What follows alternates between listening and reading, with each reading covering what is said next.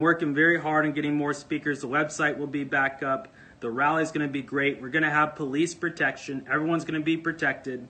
I'm working on everything. I've been working very hard on everything. Will no longer be any personal issues, no infighting. That's been taken care of as well and established. We are good to go.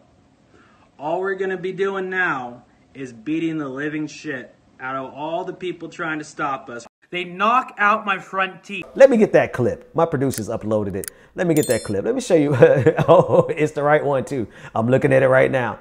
And listen, I want to make sure everybody understands. No quarter for fascists. I don't care if you're a white fascist, a brown fascist, a Christian fascist, an atheist fascist, and I certainly don't care if you're a black fascist. If you're organizing with fascists, there is no quarter for you. And this black brother found out the hard way. All we're going to be doing now is beating the living shit out of all the people trying to stop. They knock out my front teeth. You got to see it again. Hang on. All we're going to be doing now is beating the living shit out of all the people trying to stop. They knock out my front teeth. All we're going to be doing now is beating the living shit out of all the people trying to stop. They knock out my front teeth. One more time. All we're going to be doing now is beating the living shit out of all the people trying to stop. They knock out my front teeth. Okay. This man was organizing the Proud Boys to go out there and attack people.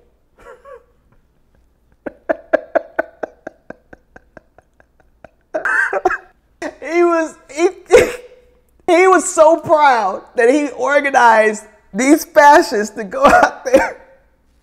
Somebody please drop a beat to that. Pitchforks and torches, thank you for bringing that joy into our life. I appreciate that. But bro, this dude went out there with the intention of hurting people. God don't like ugly men.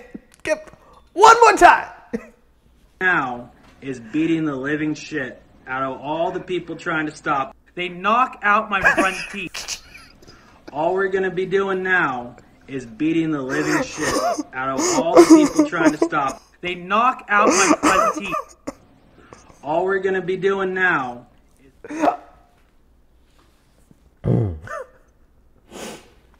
All we're going to be doing now is they knocked out my front teeth. Oh, man. Listen. Oh, man. Thank you, man. Thank you, pitchfork, torches and pitchforks. Don't organize with fascist people. That's the moral of the story. Don't think because you're a black fascist that you're going to get away with it. Do you think you're going to get some special treatment? Like you're like, oh, well, they're not going to knock me down because I'm black. Nah, bro. You're on the wrong side of the fence. You're over there with the people who wear swastikas. You're going to get got. And we would much rather, let me bring it back in. We would clearly much rather be peaceful and make sure that everyone is provided for in our society. But we have no requirement whatsoever to tolerate people who are intolerant. We don't.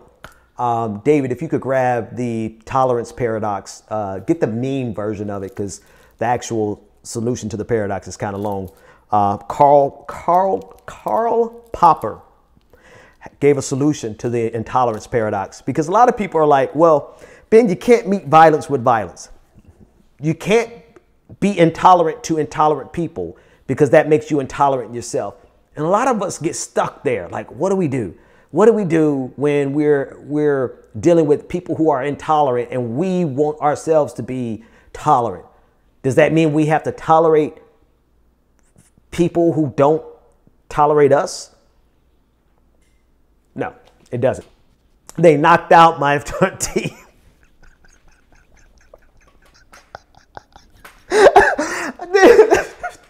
I have nightmares. I have recurring dreams. How many of you have, just show of hands, if you have had the recurring dream of your teeth falling out? right? I have that dream maybe once every 2 weeks, once a month. And I wake up and oh my God, my teeth are still here. That dude woke up and his teeth are gone, bruh. Larry D. Ray wants to know who knocked out his front teeth. Counter protesters. So you had the Proud Boys, which is a white supremacist. Listen, I want to make sure people are clear. You 100% could be a black person working on behalf of white supremacy.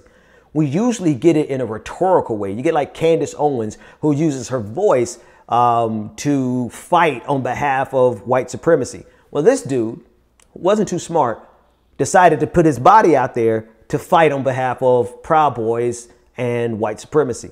And he ran into a counter protester, a black man who saw this other black man who was organizing with fascists, and one thing led to another. And there's a photo on the internet where you can see the moment of the punch, and you can see the punch, and you can see the tooth flying out of his mouth.